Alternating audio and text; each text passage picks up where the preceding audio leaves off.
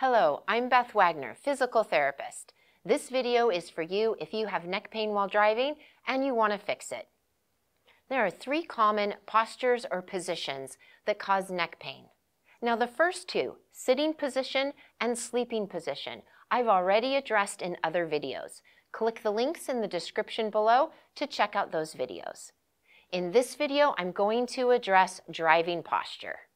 It's important to address each issue in this order because each one builds on the one before it. The first issue we see with driving is having the seat too far back. The ideal seat back angle should be about 100 degrees or just shy of straight up. Once the seat angle has been adjusted, let's look at seat posture. Number 2 is slouched posture.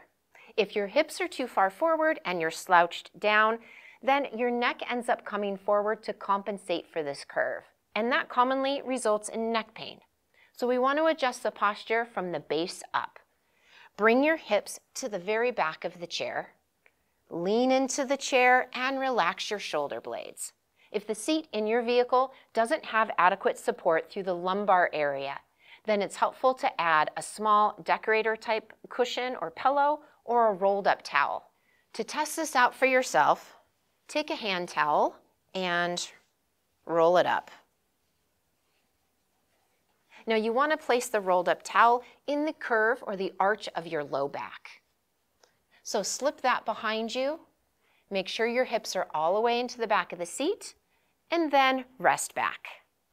You want to have just enough support to take up the space in the natural curve of your spine, but not so much that it pushes you forward and overextends your back. Number 3 is reaching too far forward with your foot to reach the pedals or with your arms to reach the steering wheel. If you're reaching too far forward with your foot, then we tend to see slouched posture, where your hips are forward. So once you make the posture correction to have your hips back and with good lumbar support, then adjust the seat so that you can easily reach the pedals. Now part 2 of that is reaching too far forward for the steering wheel. Ideal posture would have your shoulder blades resting down and back comfortably against your seat, and for you to have a slight bend in the elbow with your hands at 10 and 2 on the steering wheel. Now if your steering wheel tilts or elevates or lowers, then it's a bit easier to adjust that steering wheel once you've adjusted your seat back and your posture. If your steering wheel doesn't adjust, then you may need to compensate a little bit with the seat back angle or the position of the seat and find the best balance point with good upright posture, easy reach to the pedals, and reasonably easy reach to your steering wheel. Number 4 is the position of the headrest, either too far forward, too far back, too high, or too low. Once you've adjusted your posture and your seat is in a good position, perform a little bit of a chin tuck, just bringing your chin back a little bit so that you are not in a forward head posture. Okay, so with good posture, the headrest should be about 1/2 inch or an inch right behind the middle of your head. Not your neck and not the top of your head, but the middle of your head. So that if you do a little bit more of a chin tuck, you should be able to touch the headrest with the middle of your head.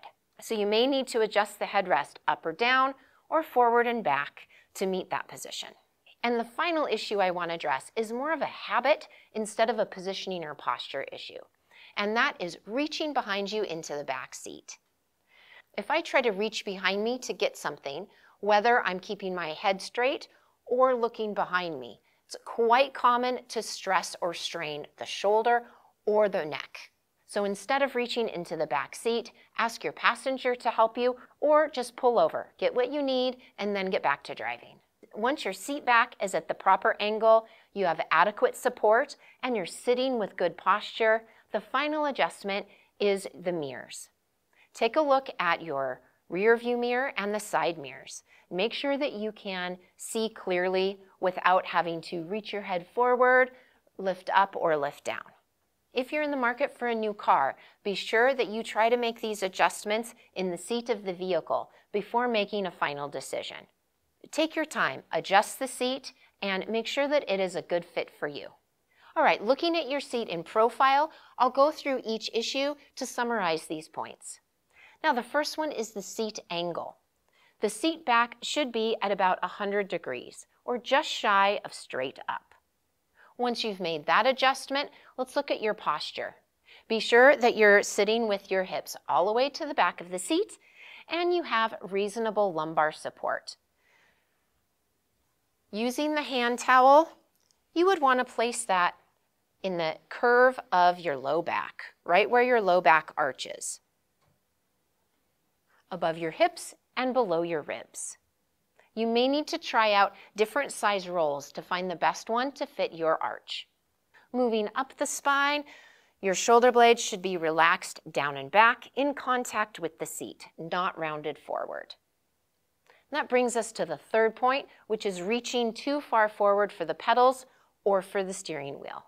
Reaching too far for the pedals tends to make us slouched, and the leg slides out, pulling the hips away from the back of the seat. Once your seat angle is adjusted and you're sitting with good posture, your legs should rest gently on the seat, and you should be able to easily reach the pedals. And reaching forward for the steering wheel, so you shouldn't be reached forward like this with your shoulder blades and shoulders coming forward. Your shoulder blades should be resting gently against the back of the seat with your arms slightly bent. Moving on to the position of the headrest. When you've made all of these other adjustments, and you're sitting with good posture, with your shoulder blades relaxed and a little bit of a chin tuck, the headrest should come about 1/2 inch or 1 inch just behind the middle of your head.